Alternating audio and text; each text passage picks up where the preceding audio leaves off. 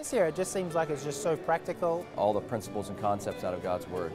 It's been so inspiring and stirring, and it's so balanced, and I think that this will impact each member in the church. It's just an incredible experience, and I look forward to going back and sharing, what we've learned with the brethren. Philadelphia Church of God ministers and wives from around the world traveled to the headquarters campus in Edmond, Oklahoma, December 30th, 2015 to January 5th, 2016 for the Ministerial Conference. Ministers and wives heard 4 two-hour lectures from Pastor General Gerald Flurry and 14 other lectures from 11 headquarters ministers and regional directors. The conference consisted of 5 full days of lectures and more than 30 hours of instruction. The ministers also participated in activities with the Edmond congregation and other visitors. Meals, receptions, and a dinner dance. The 59 ministers from 10 countries and 14 American states represent a church with scattered members from all walks of life, living in more than 50 countries. The one thing that's common, they're all God's people, and they all have the same perspective. So they may have a little different in culture, but really we all are combined together with God's Spirit and in the direction we're going. We have 20 congregations and about 402 people attending right now, 297 of whom are baptized, so we call ourselves Gideon's Army. Ministers often travel long distances to meet with congregations and individual members around the globe.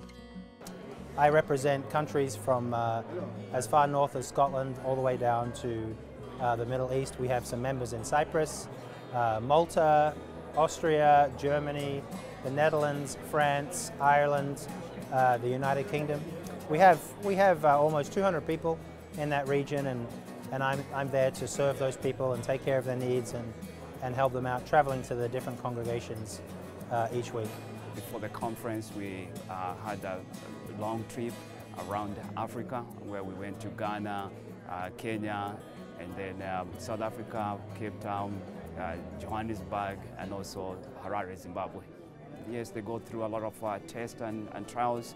The biggest challenge they face is mostly the financial aspect, whereby the economies there, they're tough, but they keep on fighting the good fight of faith.